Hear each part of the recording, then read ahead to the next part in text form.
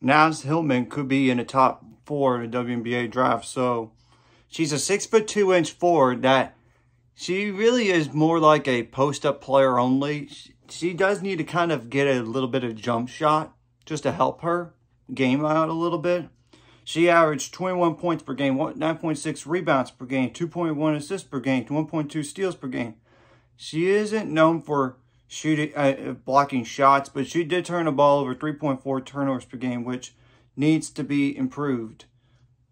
To me, that's one of the biggest things. She's not really a three-point shooter, like I said. She's not a three-point shooter at all.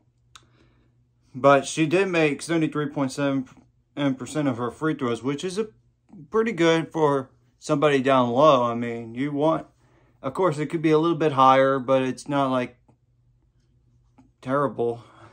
So she does need to give them a little more block. But from what I'm seeing here, she's not really known as a shot blocker.